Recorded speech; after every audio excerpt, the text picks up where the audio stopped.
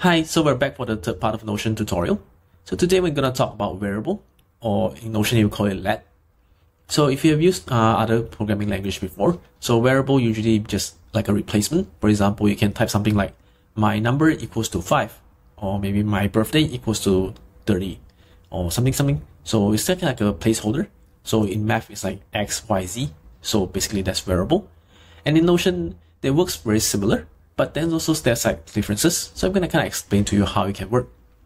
So in here, so basically I'm just showing you a database it's actually one of my client database that I use for my counseling clients. So I'm preparing for like a more in-depth version. So how I can combine between let, map, and then also find.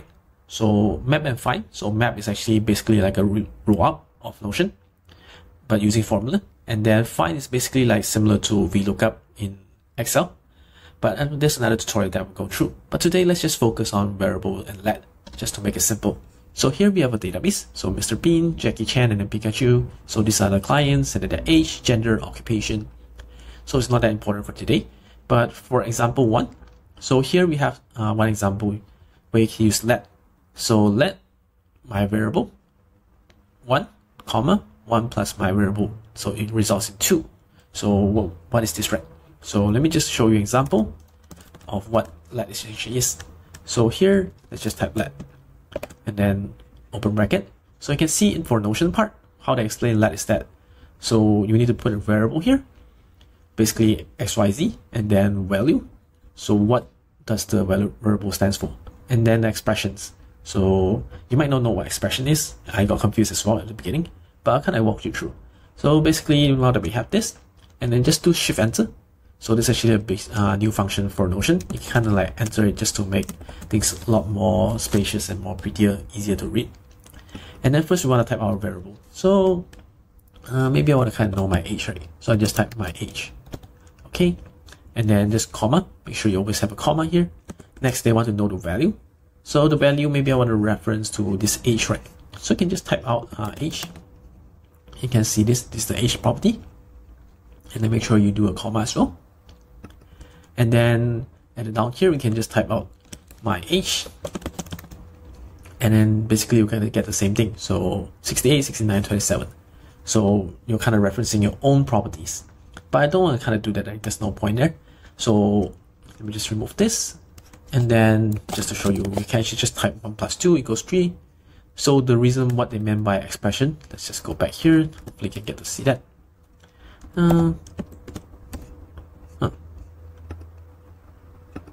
Okay, expression expected. So basically what we mentioned earlier, what expression is, right? So you can think of expression is basically how you normally type Notion formulas without all this let thing to bother you. It's basically just like you can type whatever you want. So my age is, and then plus, and then my age. And then you can see my age is 68, 69, 27. So basically this is just what you normally type formulas. So if you imagine like at the top part is basically where you have your variables, and then bottom is just whatever you want to type. So this is basically your expressions. So in this case, like my age is age, and then my age, how many numbers. So why do you need to use variables, right? So there are a lot of different applications you can use, but one of the most obvious one is that you can kind of keep information short and then concise. So in this case, maybe I want to change this age into different colors. So you can use this new formula called style. And then I just want to change, maybe I want a blue color. And then just click enter. And then you can see, or then change to blue. So age.style blue. And then you can see from here as well, my age is my age. So it just makes it more easier to read. So I don't have to go, basically in the past it's probably like you have to do like my age is, and then you have to type your name and the age, and then you have to put the style. But in this case, it's already done in variable. And then you can even do something longer. I'm not sure. Maybe you want to slice. You only want to show one character from it. Doesn't make too much sense, but oh, slice is only for text. Okay, then never mind. So maybe you want to do like -1. Let's see, does it work or not? You can't do number on the text. Age. Let me try another way of doing it. Age dot -1. You can do it as well. So 68, 68. 67, 68, 26. So basically kind of do like calculations as well. It's just like clearer. So maybe you can still do style here if I'm not wrong. Huh, interesting. So in this case, probably you want to kind of do something like this then. Format dot style. Okay, so there we kind of have the numbers as well. So this is one of the applications of why you want to use variable. And then next we have the second example here. So you can see this is let's. So other than just allowing you to set one variable, right, you can just set multiple variables. So in this case, let me just remove this. Use let's. So let's see what they say. So let's variable value, variable value, variable value expression. So the idea is that we can have a lot of variables. So first variable maybe equals to apple. Okay, and then with a comma, and then just space it out. Second variable, and then maybe banana, then comma, and then you can have the expression what they want. So maybe first variable plus second variable. Interesting, it's not showing up. Did I type? Oh yeah, didn't have the close bracket. So there you have it. You can have two of these, and then if you want to have like in between, you want to make changes, you can just do something like this. And then you can have the spacing here. You can do like minus. Yeah, you can do a lot of different things like just to keep information very simple. And then in the past, it's like when you have a very long formulas, right? You kind of have to change one by one, right?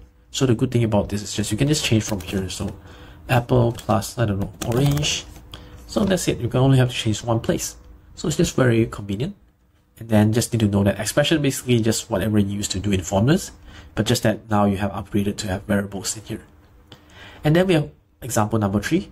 So I won't go into too much details for this one. I prepared another video for a more advanced application on using maps and find. But in here, this is actually one of the main reasons why people want to use variables is that you can actually reference like row ups. So here I can kind of reference, you can see variables. So variable 1, and then I just type this current date and then current date. So this is basically just showing the dates. But then variables 2, I can do like current month, and then kind of do like format date, current dot date, month, which if I reference current month, right, this is kind of how it's showing. If I change this to current date, right, it will just show the traditional dates. So you can see that it's just very flexible when it comes to like changing what I want to use. Of course, there are more use cases on how you can apply this, but that won't be for today's video. So yeah, I hope this is helpful, and thank you for watching. Bye.